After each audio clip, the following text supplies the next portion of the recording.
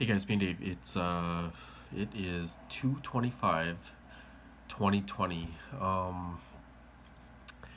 It's Tuesday. It's still early in the week. I was thinking it was Wednesday today, and I was thinking tomorrow. Because I get paid on Friday, so I'm like totally broke right now, trying to make it through until Friday. I'm kind of stuck home because I don't have any money or gas or anything, so I'm kind of stuck here. So anyway, I thought I would do a video. Enough of the technical stuff that I don't know much about.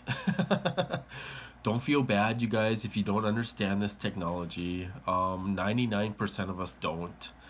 Dr. Hall said he doesn't even understand it. So don't feel bad, you guys, if you don't understand completely what's going on.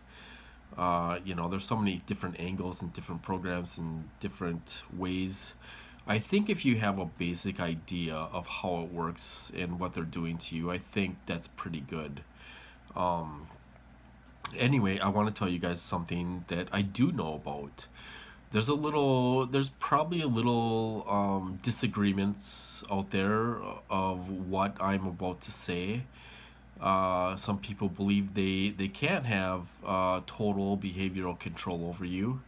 I, on the other hand, think they can almost have total behavioral control over you. In my situation, they probably already have my cognitive model of my brain already done, because they can control me when it comes down to it, if they want to. They can override my urges if they want to. Can they, if I'm driving, can they make my foot step on the gas all the way down to the floor? Yes, they can. They can do that. They've done it to me before. They do, they do it. They can put the urge in you, but somehow what they do is they give you subliminal, very strong subliminal messages at the same time, and somehow that controls you too, and they can make you do things. Could they make me veer off the road? Probably. I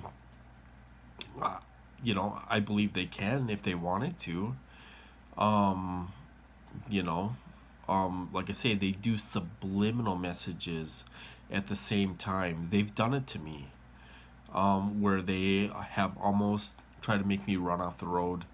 When I was getting hit super hard and I had to move my car from each side of the street back and forth every week, they made me step on the gas and floor it in the middle of wintertime. Good thing it was wintertime because I was spinning all the way up the street. But I told them to knock it off, and then they did finally knock it off, and I was able to stop. But they do it in a way. They do it with they put the urge in you, and then they add in subliminal messages at the same time, and somehow they're able to control you a lot better. It's really unreal. It's so hard to explain unless you've been through it. It's so hard to explain unless you've been through it.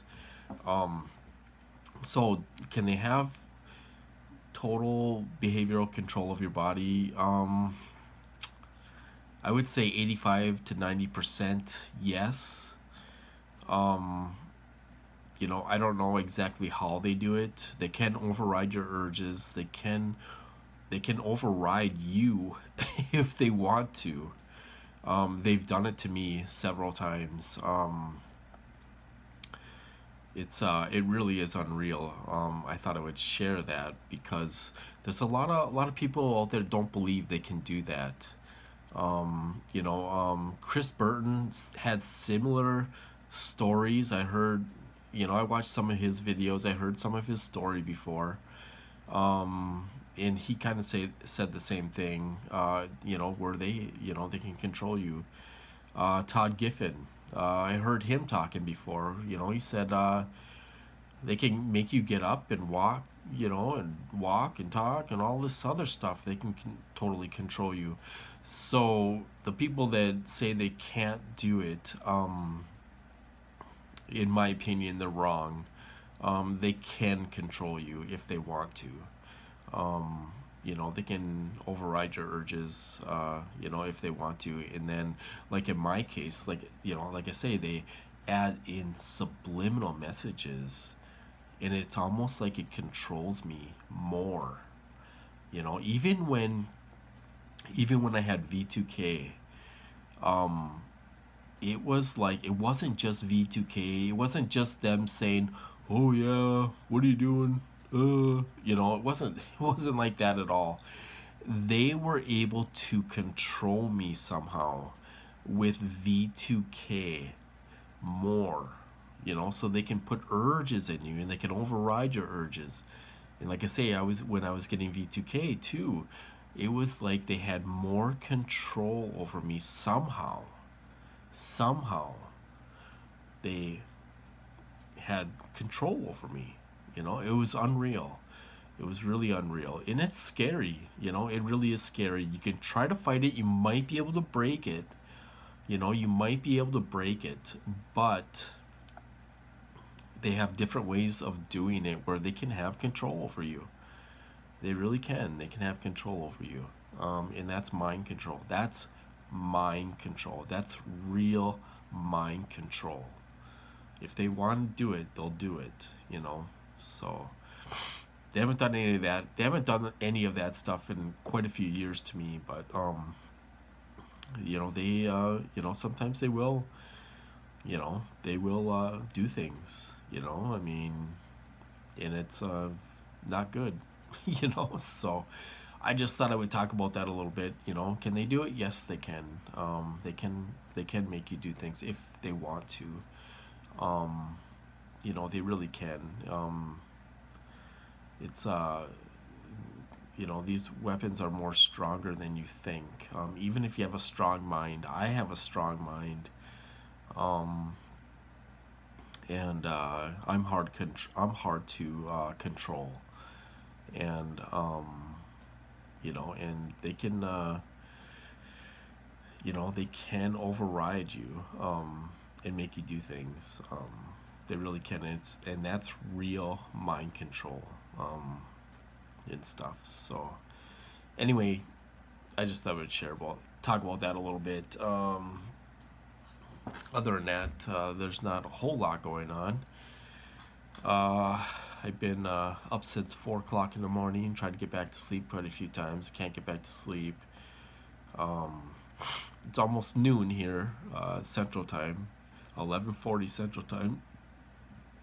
You know, and they're wearing me out a little bit.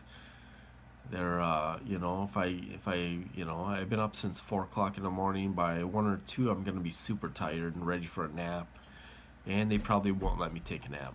You know, so I guess they do that so the weapons work better on you. You know, they wear you down. They make it so you can't think straight and you're a little out of it all day long and stuff like that. And it's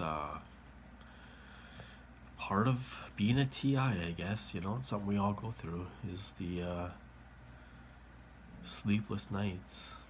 You know, so anyway, I suppose I'm gonna cut this off. I just wanted to share a little bit about that, and you know, because I know a lot of people disagree with what they can and can't do, and stuff like that.